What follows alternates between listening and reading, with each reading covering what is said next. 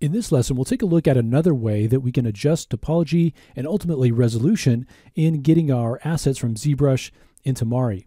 So in the last lesson, we took a look at using Decimation Master, and that took our model and it triangulated it down so we could get it into Mari. But the model in that state wasn't really usable for anything else. So there is a way that we can also adjust something that we've already done in ZBrush and have it affect the ultimate topology of the model. So most of the time in ZBrush, our models are going to have multiple subdivision levels. So they'll have a lower level with base model, and then as we go through and subdivide it, we'll sculpt on it. So if we take a look at the ground here, you can see here's level 1, and as we move up the subdivision levels, we get more and more polygons until we get up to the highest level. And ultimately, this is the one that we want to be able to paint on in Mari. So you could decimate it, and then all you'd get would be this piece of geometry, but in a triangulated state. We can also affect the underlying base geometry in order to get a different result. If we take a look at the wireframe of this ground, you can see which way the edges are going. And here at the highest level, you can even see how the edges don't necessarily reflect the actual shape. So here we have an edge that's not actually defined by an edge. Here we have a big piece of rock that's pulled up, but it's still defined just by these grid of polygons. Here we have polygons that are slid back and forth, so a lot of stretching going on. If we go down to the lowest level, you can see this even more drastically. Here we have some really stretched polygons. Here they're really packed quite tightly, whereas up at the top they're really, really large. And again, here's this edge that's not really defined by an edge at all. And so this topology isn't really optimal for the shape that we ended up with. And this comes about because when we start modeling, we don't necessarily know exactly what shape we're going to be creating. So we create a piece of base geometry, and then we begin sculpting at higher levels. So the topology doesn't always flow the right direction.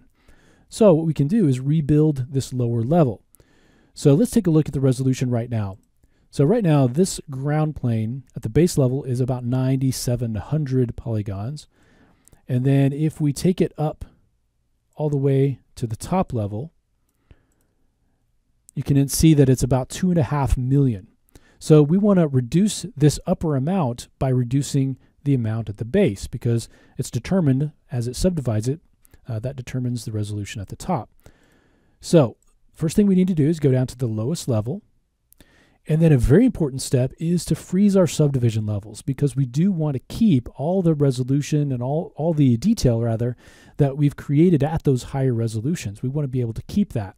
And freezing our subdivision levels will do that for us. So it's going to keep all those higher subdivision levels in memory, but it's going to allow us to do some operations on this particular level.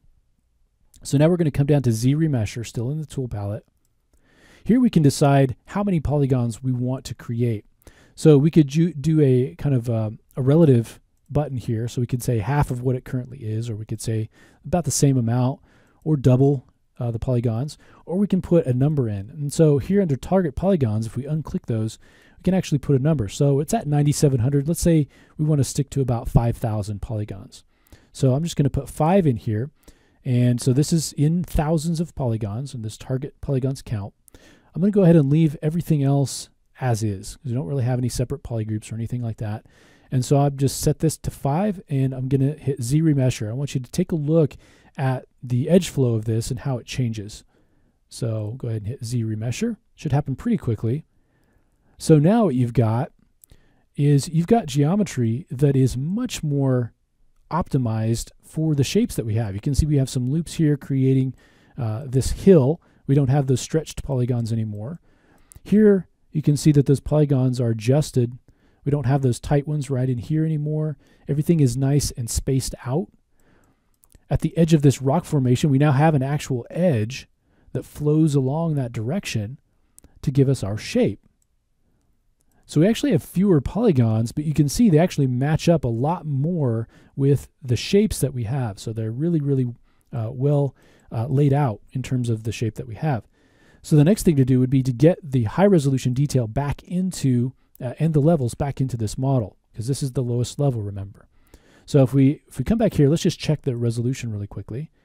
So it's at 5,400. So it's not going to go exactly to 5,000. It's going to go by the needs of the geometry, but it can get you close.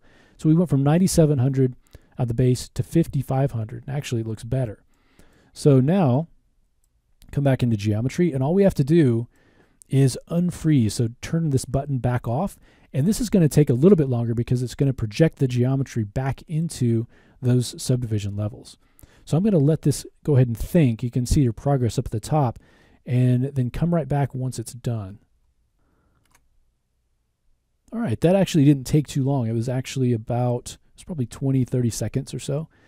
And so you can see here, let's turn off our polyframe and unmask here. You can see the detail is still there, all that sculpted detail that was in the ground.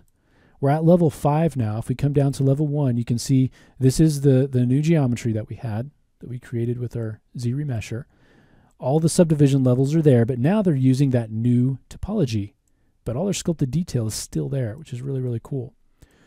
So now if we go in at the highest level, you can see our polygon count has gone down to 1.3 million. So we've gone from about 2.5 million to about 1.3 million polygons, which is a great way to reduce. And you could even reduce it even further probably with this ground plane. It's going to be a lot more forgiving in some of these areas as far as the number of polygons. So if you wanted to, you could reduce it that way as well. And then you could just take this geometry in this form.